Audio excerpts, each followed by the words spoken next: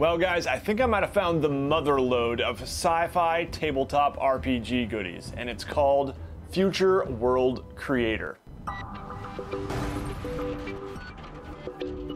Hi everybody, my name is Nate and you are watching WASD20, a channel about tabletop RPGs and fantasy maps. In today's video, a little departure from the fantasy into the future. So first off, I want to disclose that this is a paid promotional video. I would like to thank GameStart, the company behind Future World Creator, for sponsoring this video. As always, however, I plan to be completely honest in sharing my opinion of this product. That is always a part of my contract with sponsors. Now, this is a prototype of a product that just launched on Kickstarter, so check out the link in the video description. Now, you might remember that GameStart about a year ago sponsored a video for Fantasy World Creator, which I'm a really big fan of. I still use it to this day. It's modular dungeon tiles that are interlocking. Came with a whole lot of other extras too, such as a whole bunch of character pawns, which I don't have with me here. But anyway, I'll put a link to that video up at the top if you want to go back and see that. Another product I highly recommend.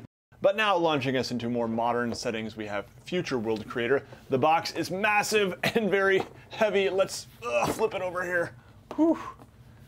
And you can get a feel for what's in the box here. So we're looking at modular tiles once again, this time in full and vibrant color in a variety of different settings, as well as hundreds of character tokens once again, and a web app. So we're gonna be taking a brief look at that today as well.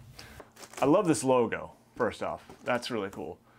The box is huge, the box is heavy. Let's see what's inside. All right, so the first thing, looks like we've got a little miniature here. So obviously some assembly required here, gonna require a little bit of glue, but it looks pretty cool. It honestly looks a lot like a character out of Destiny. Really nice base, high quality plastic, maybe resin.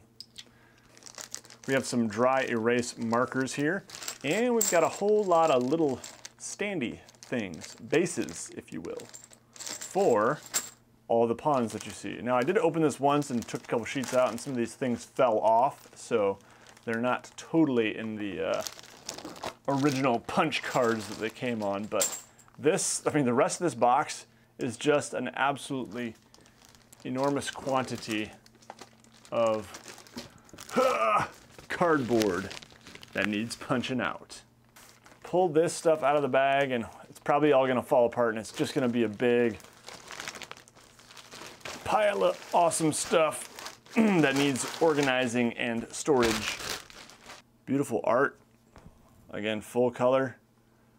They must have done pretty well with Fantasy World Creator and bit the bullet for a lot of really high quality art. It definitely looks like the quality is up to the level that you would expect in an RPG book. You know, something like Starfinder or Numenera. It's really good. Let's punch a couple out here and we'll take a look. Check out a couple of these here. Really nice looking. Human. Definitely not a human. Definitely not a human. Oh man. This one's cool. It's got like a tail. Looks kind of reptilian. All right, so I did punch a few of these out here and put them on the bases, and you can see that even the very big ones, I was really surprised and impressed that they stand up with just this very small base. We can even try this gargantuan one here. And you can see that this actually stands up pretty well. I mean, it's definitely a little wobbly, but not bad. And certainly the smaller ones here do just fine. And yeah, you've just got a lot of really high quality art here. On one side of each pawn, you've got this art, and on the other side, you've got kind of a slightly faded version of the art that would probably show the back of each creature. There are some other options they are thinking about for the back of these on their Kickstarter right now, and they're asking for feedback. So you can go check out some of the things they're thinking about via that link in the video description. But there are way too many of these for me to show you all the cool pawns they've got. But you can actually see them for yourself on the web app, which is currently free for everyone to check out while the Kickstarter is running. I did also read that these are not the final bases. The final bases will actually be much nicer looking and they'll be round. These are just in the prototype pack that I got. However, they are planning to keep a few different colors, different ones for PCs or NPCs, monsters and bosses and stuff like that. These blank things, I think these are blank so that you can actually make your own creatures roughly in the shape of some of these. So you could actually take that black dry erase marker or even like a thin Sharpie if you wanted to make it more permanent and draw your own creatures on there. So that's pretty cool. All right, so we've got a lot of pawns, that is for sure. But one of the main features here are these tiles. So let's punch some of these out.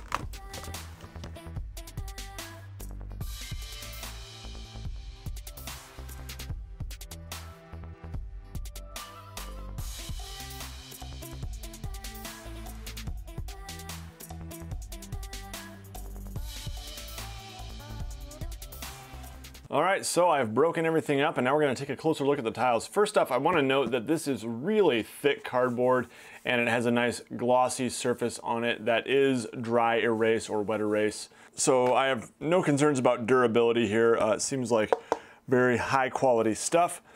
The tiles themselves, the art is varied and it all looks very, very good in my opinion. You've got a lot of interior sections. Yeah, they've even got some like chasms. So this is kind of an alien planet looking place. This one I think is more of a post-apocalyptic type, and there are others that fit that post-apocalyptic theme for sure.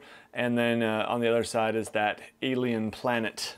You've got spaceship type stuff, all kinds of cool science fiction environments. Now you might notice that some of these do not have the Now you might notice that some of them do not have the lock together joints that make them like a puzzle.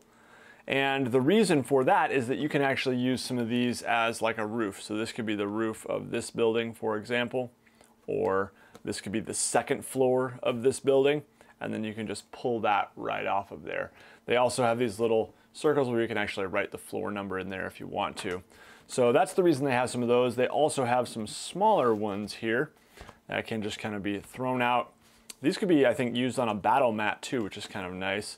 Throw them wherever. Again, lots of variety, very vibrant colors. Got this kind of temple looking place. Got this almost cyberpunky looking, some Asian script there. So yeah, lots of very nice tiles. I really dig the style and the art. I think it will definitely fit well in Starfinder or Shadowrun. Some of it might even fit well in Star Wars or Star Trek. But you've got this kind of swampy set of tiles here, which is cool. It would have been nice to maybe get some bigger ones of these as well. And the other thing is that there are no 2x4 tiles like there were with the Fantasy World Creator in this one.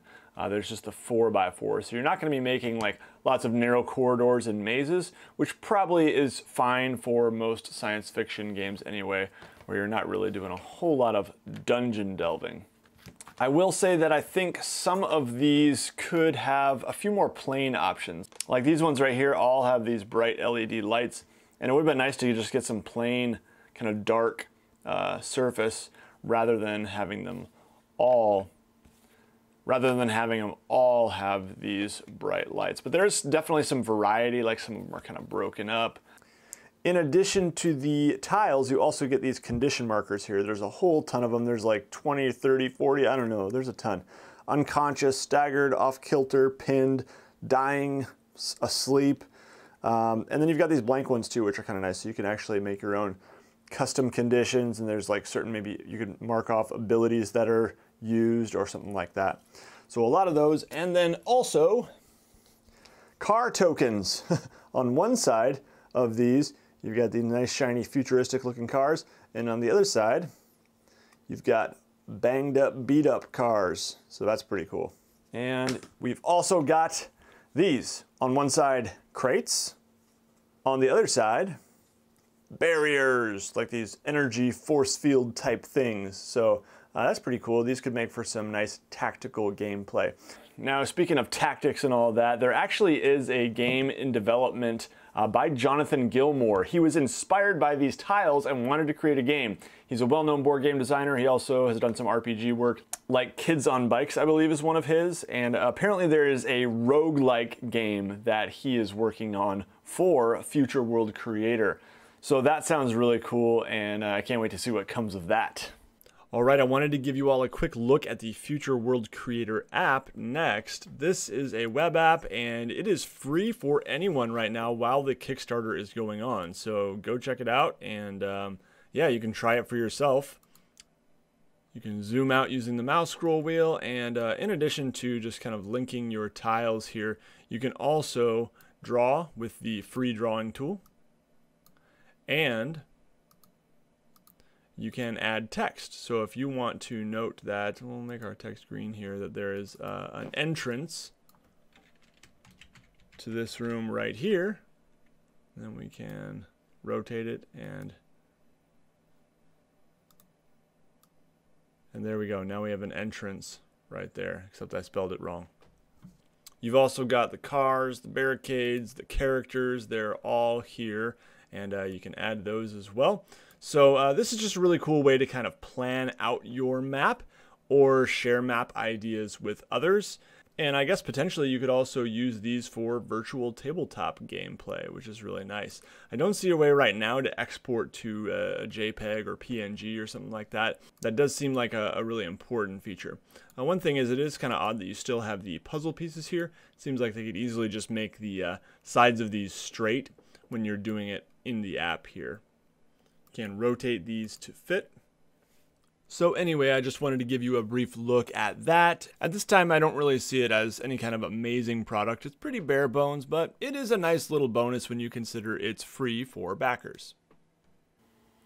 All right, so to provide some closing thoughts here, let's talk about the price for a moment. I'm not totally sure what the price will be because at time of filming, the Kickstarter is not live yet. But I have been informed by GameStart that the price for the base set they are planning on is 75 euros. So I'm pretty sure that what I have here is the base set, but not totally sure. Anyway, if that is the case, 75 euros for everything you get in this gigantic box seems like an exceptional value. If you play futuristic or science fiction RPGs like Starfinder, I think that this is going to be something you definitely want to look into. You get so many good looking pawns. You get just a ton of options for versatility with your map setup at your table. And everything I'm seeing here, I'm pretty impressed with. You know, I think some of the minor points of feedback I would give would be, it might be nice for some of these buildings right here to have some sort of bigger battle mat actually, so that you don't have to necessarily always fiddle with these things, but you can actually use these kind of as tokens on a battle mat. I think the same could be true of a lot of these other elements, like some of these, you know, like bushes and foliage right here. They include a lot of kind of dungeon dressing on the tiles, but I think that some of it could be made separate and could make it even more modular and versatile. But I would love to hear what you think down in the comments as well. If you do play science fiction RPGs, which ones do you play, and do you think this could be used for that? I want to thank my patrons so much for their support. Before we go, these people are making it happen for me here on WASD20, and I am extremely grateful. If you want to join with them, you can go check it out at patreon.com/WASD20. I'd greatly appreciate it, and you can pick up some pretty cool rewards as well. Don't forget to subscribe so you don't miss out on future videos as well, and thank you so much for joining me on this one. Thanks again to GameStart for sponsoring this video. All right, that's all from me, everybody. Take care. You'll see me again very soon.